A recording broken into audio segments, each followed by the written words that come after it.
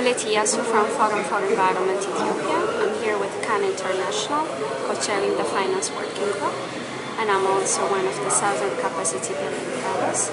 We're here in Panama, which is the last meeting before the COP17. That is the Durban meeting of the Conference of Parties, which is going to be in South Africa, which makes it a more important COP for us coming from Africa. This COP17 is going to be will have to be the African COP. When saying that we Africans and also coming from a least developing country are the most vulnerable who are being affected and also will be affected by the adverse impacts of climate change. Therefore, we need to adapt to this changing climate, and also there should be some kind of mechanism to mitigate climate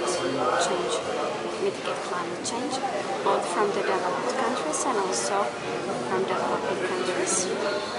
So here I'm following the finance issue, and in finance, we developing countries need some finance for adaptation and also mitigation actions, which has been agreed upon in Copenhagen and also in Cancun.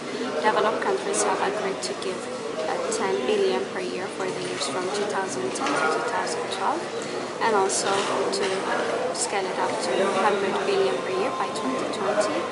Now we're at the end of 2011, and the fast track finance will finish by 2012. So we need a commitment from developed countries to scale up their climate finance starting from 2030, so that there will be no gap of climate finance.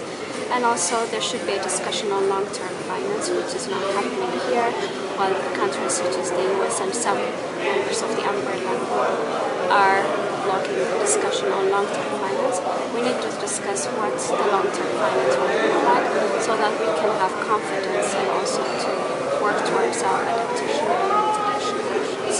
And now in Panama, we need to have a text on long-term finance and also other issues on finance, and we're really working hard to have the text here to be approved in